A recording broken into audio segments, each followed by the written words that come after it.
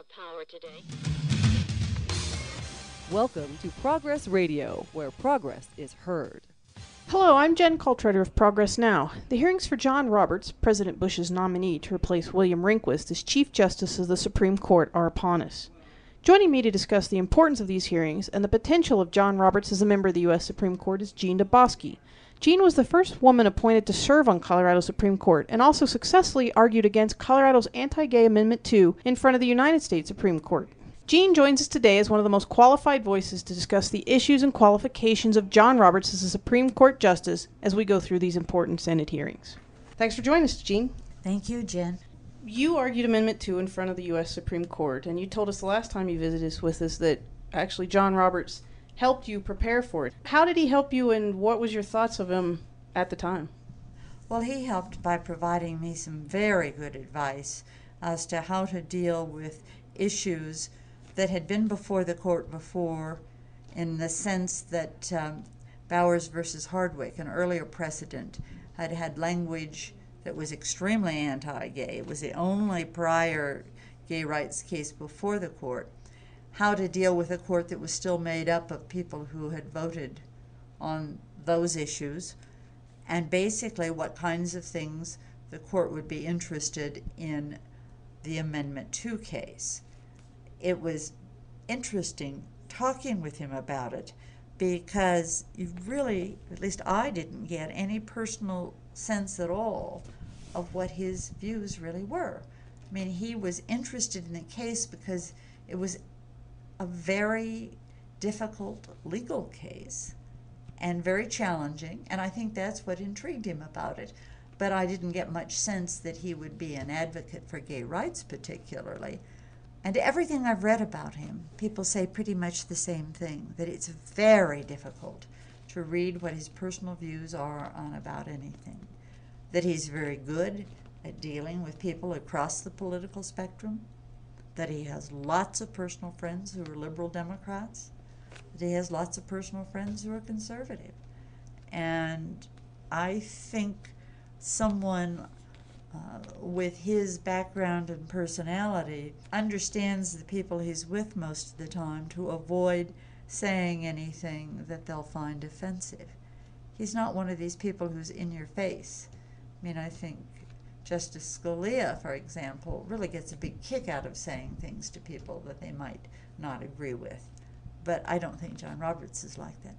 So having worked with him, having gotten his assistance, what kind of justice do you think he will be?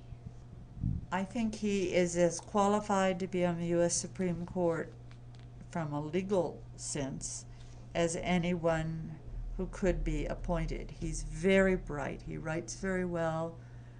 He seems to listen very well.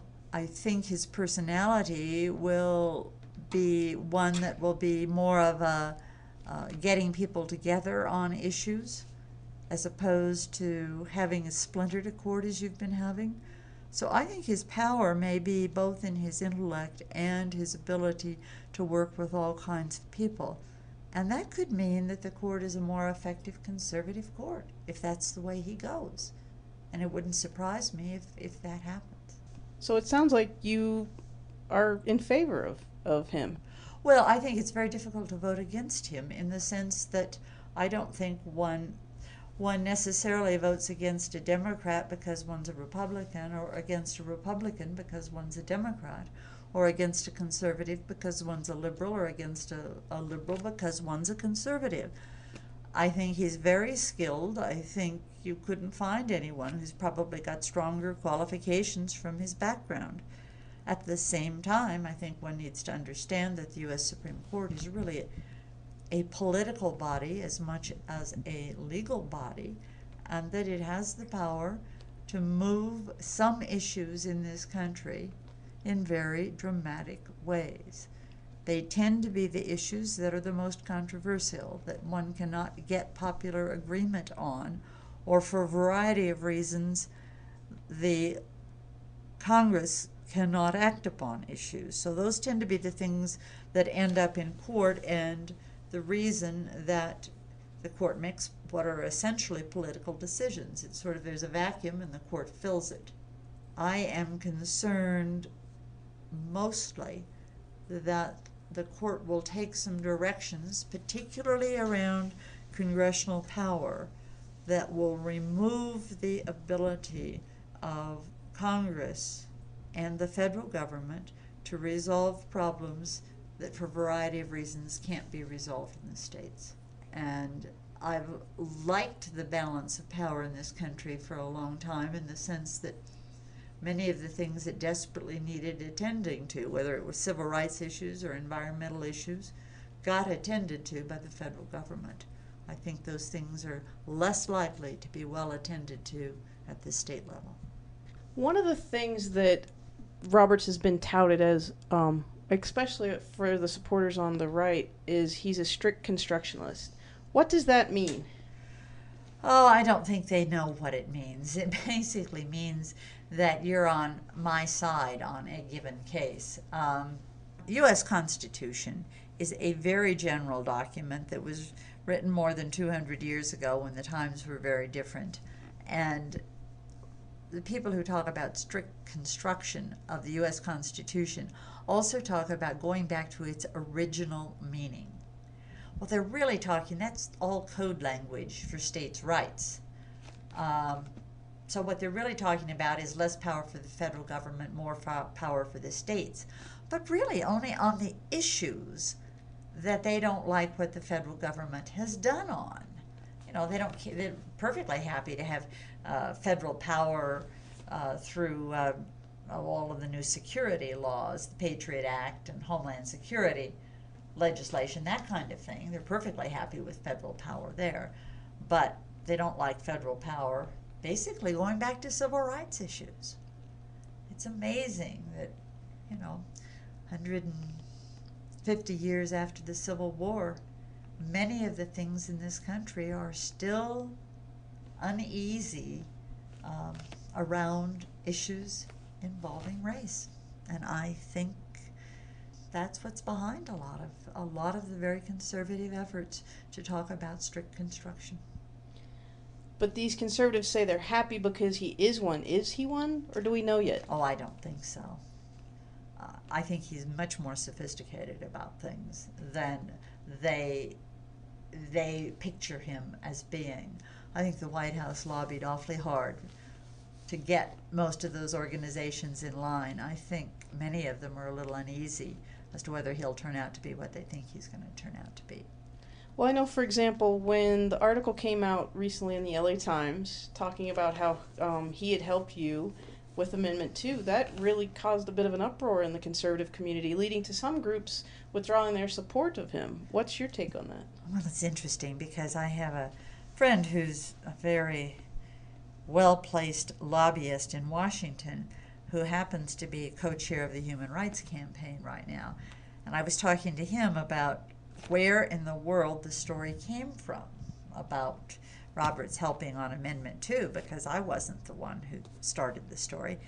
And he said, well, one of the rumors around Washington was that the White House had started it, because the right doesn't have anywhere to go in support of Roberts, and the White House would like for this one to go through with very little fuss. They would like to get him in place, and then maybe the next time they can have more of a battle with someone. Who knows? But they'd like this one to go through quickly and without too much controversy. And indeed, they appointed somebody who will probably come as close to getting through without too much controversy, and still is a fairly strong conservative as they could have. So why would them leaking the story to the press about him helping you on Amendment 2, how would that help them push him through? Why would that make it less of an argument? Because the Democrats would think this is someone who may not be as conservative as he's being touted to be. And I think there are a lot of people who feel that way about him. I mean, I don't know. I've met him. My general sense from meeting him was that he was very, very capable and very, very smart and certainly open-minded.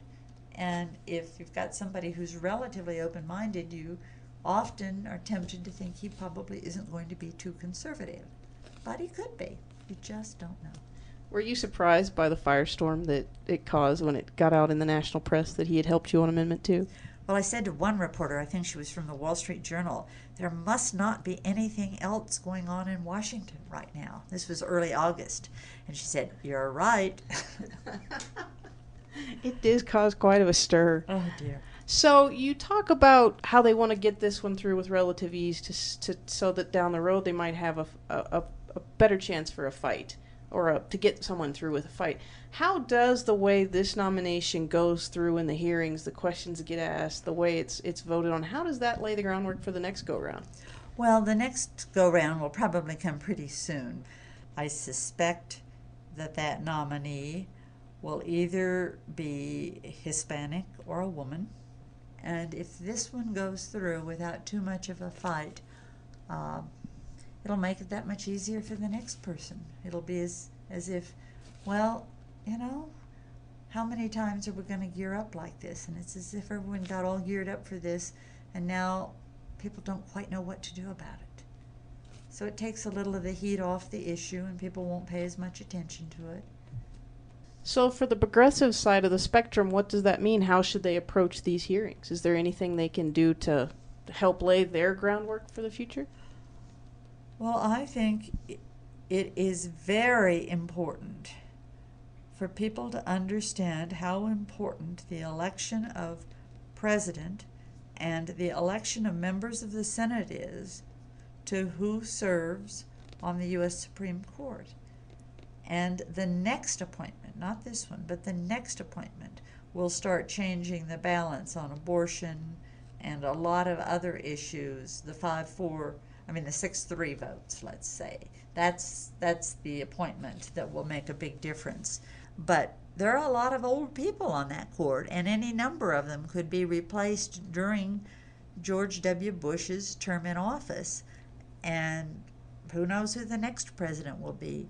So my general sense is that each one of these is an opportunity for progressives to help educate people about how important who is on the U.S. Supreme Court really is. And it's not just a question of electing the president. It's also a question of who controls the Senate, because the president would have a much tougher time getting these, I should say, who knows who they'll be, but they'll probably be far-right nominees through if the numbers in the Senate were either more equal or the Democrats controlled the Senate. It's pretty scary when conservative Republicans control all the branches of government, and they do now. Last time we spoke, you told us what the term judicial activist meant to you, and how you as a Supreme Court justice here in Colorado said you like to look at the facts and make your decision and not prejudge things. What is a judicial activist, and what should people be aware of in regards to the Supreme Court on that topic? Well, judicial activist is a term that is normally used by conservatives to mean a liberal judge, i.e. someone who decides cases in ways that person doesn't like.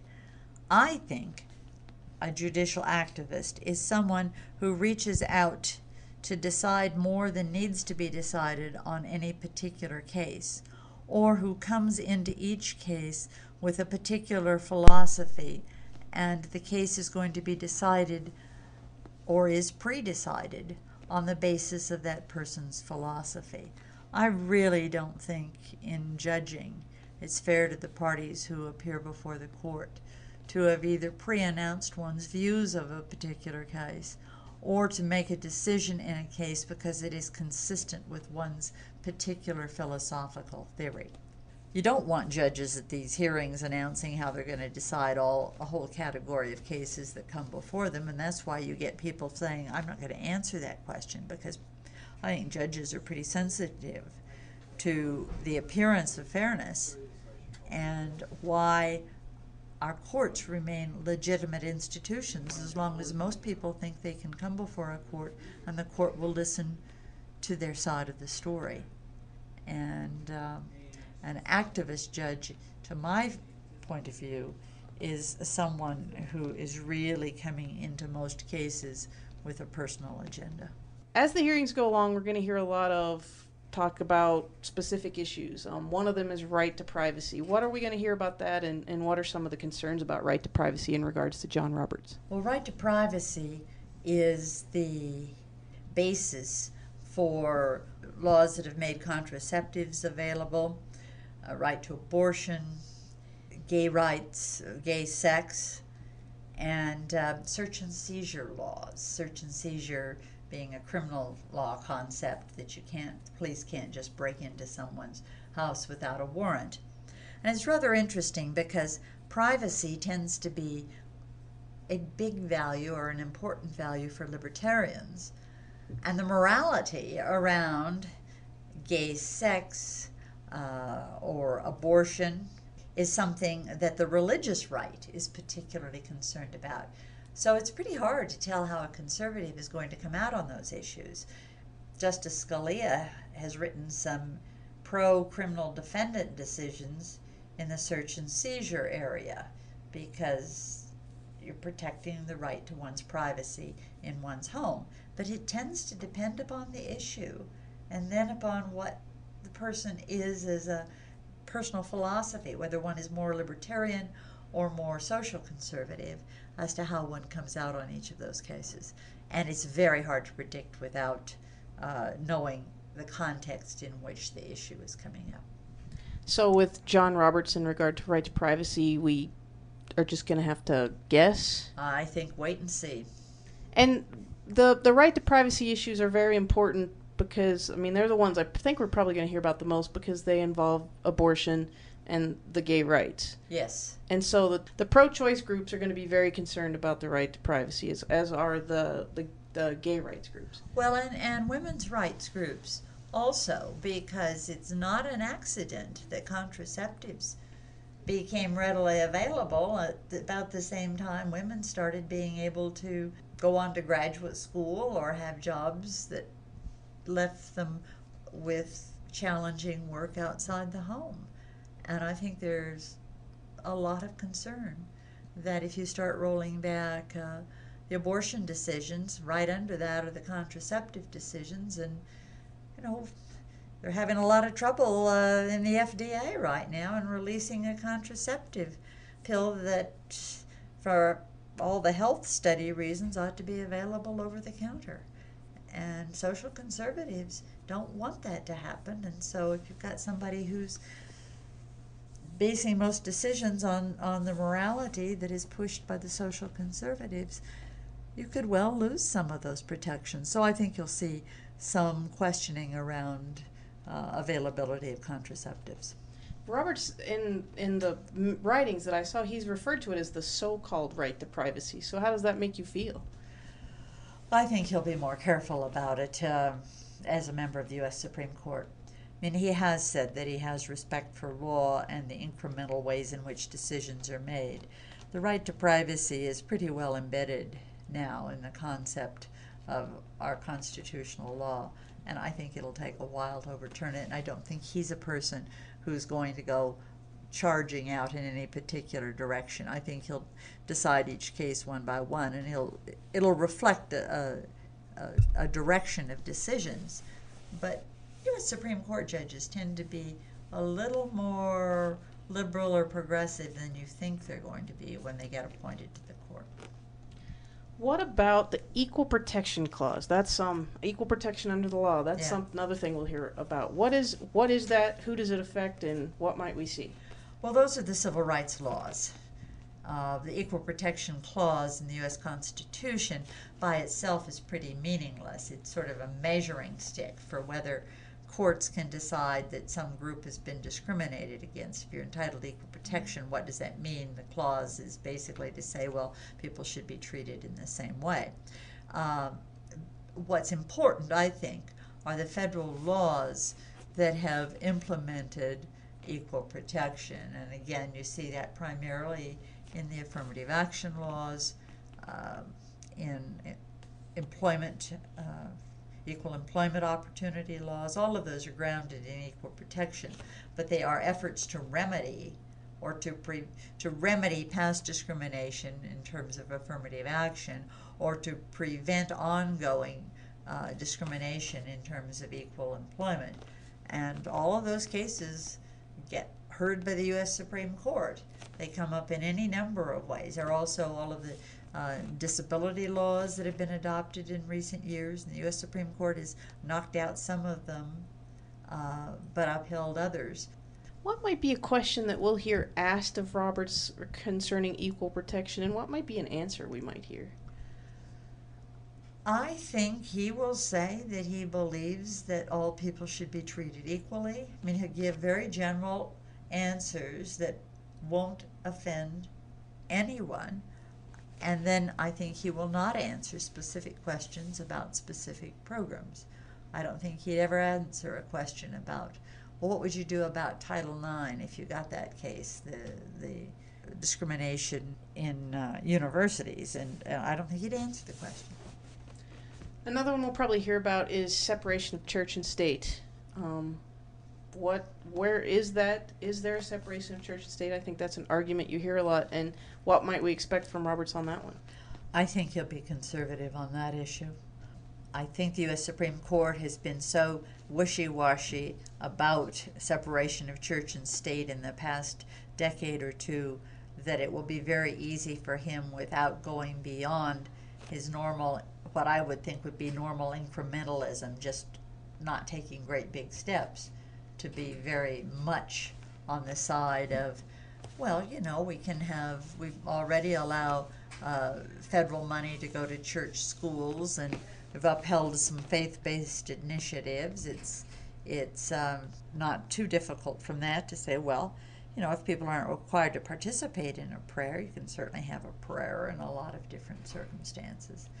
So I think we'll see a lot more religion allowed in public life, and I think the Pledge of Allegiance will continue to contain under God, those sorts of things. What does that mean for the long haul? I mean, we see almost a slow shift. The religious right has kind of pushed and pushed and pushed, so we're seeing more religion in our public life. But what does that mean for the long haul? Well, I think it means, if we're not careful, that people will become much less tolerant of people who don't share their religious views, and that there will be a major effort by social conservatives to dominate, whether it's school boards or local city councils or anything of that sort. There'll be a much more open political religious agenda. You see it in terms of teaching evolution in the schools. I mean, I really thought that issue was resolved with the Scopes trial, and here it is almost 100 years later, and it's back again. And I think that homeschooling has become a major way of putting religion back in the education that kids get. It's certainly been much more effective at doing that than Catholic schools have been in recent years. There are not nearly as many Catholic schools as there used to be. So I think religion in public life will be there in different ways than it has been in the past. But it's easy to forget that we had lots of religion in our public schools. There were always prayers, and meetings began with prayers and all that sort of thing, and it certainly was Protestantism for the most part 50 years ago. So I'm not sure overall it's going to be that much different. Which brings us to the last issue I want to talk about, which is Roe v. Wade. Yes. Everybody's talking about, will Roe v. Wade stand up with an appointment of John Roberts to the Supreme Court? What do you think? Well, that was one in which Justice Kennedy, Justice Souter, and Justice O'Connor had come together in a sort of, here's our view of this, and they adopted a position in the most recent case in which Roe v. Wade was at issue.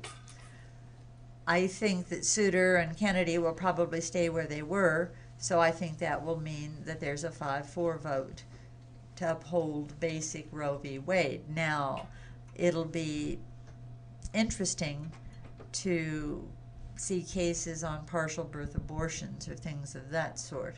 You may see that some of those issues are decided slightly differently. There may be some cases that Justice Kennedy, for example, would not stay with a Roe v. Wade majority and would go in a different way. And it's hard for me to even think of all the ways some of this stuff can come up, because partial birth abortion isn't something I would have thought was a major issue in the country. Anyone challenging the FDA, not letting contraceptive pills be sold over the counter, for example, that could be an interesting way in which some of the issues that are really involved in Roe get decided by the courts in the next few years. So it's difficult to predict. I don't think the availability of abortion in at least the first trimester and probably the first 2 trimesters of a pregnancy is going to go away anytime soon. It seems like the Roe v. Wade isn't being attacked in itself. It's being attacked in small, you have to get parental consent, and partial birth abortion, you can't cross state lines to have an abortion. It's more of a slow, as you said earlier, the slow kind of small changes that occur over time. Are we going to see that continue? I think yes. And perhaps some of that isn't as dangerous as people want to make it seem, because even nibbling around the edges doesn't always mean that the core decision is going to be overturned. I think when you start nibbling around the edges on any issue, and I don't mean to not take it seriously when I say nibble around the edges, but I just mean that there are a lot of sort of tangential questions that could be decided. I don't think that necessarily means that Roe itself will be overturned. I guess I think sometimes politically there hasn't been enough give on some of the issues. It's almost like there's a fight to the death on each one of them, and I would think that we could be confident enough that Roe is not going to be overturned, that you could let a few things go. It's good to have you as our voice of reason. Sometimes we progressives and liberals and lefties, we like to just fly out on a limb, and it's nice to have you come in and keep us sane. So I have one last question. So tomorrow, Senator Ken Salazar calls you up and says, I have one question to ask Roberts, and I want you to tell me what I should ask. What do you tell him? What's the one question you would like to hear Roberts ask and have him answer? I would like to hear him answer a question about affirmative action. A specific question or just a general question? I would like to know what he thinks about the affirmative action laws and whether they are required under the 14th Amendment and the Equal Protection Clause, and what he thinks about the cases decided in the U.S. Supreme Court involving the Texas and Michigan programs. I'd just like to hear him talk a little about that, not necessarily how he would decide a future case, but I'd like to hear him talk a little about that, because I think that's sort of the center of the federalism and states' rights debate that I'm most concerned about, and that's the issue that I'm most concerned about. And what answer could he give that would make you feel better about his appointment to the Supreme Court? I think an understanding that the health of our country depends upon supporting and promoting the opportunities for diverse citizens, and that diversity and appreciating different types of people in this country is what really makes it strong. I don't think he'd say that, but I'd like to hear something like that. And will he be confirmed? Oh, I think easily. Well, that's all I have. Thanks so much for coming in and enlightening us, being our voice of reason. Sure. You're welcome. Thank you for listening to Progress Radio, where progress is heard. Progress Radio is part of ProgressNow Action. Please go to ProgressNow.org for more information on this and many other progressive issues.